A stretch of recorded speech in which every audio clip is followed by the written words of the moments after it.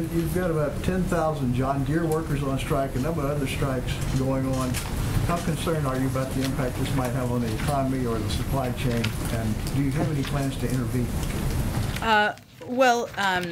We of course are not going to speak to any individual ongoing potential individual labor actions, as you know, as a standard.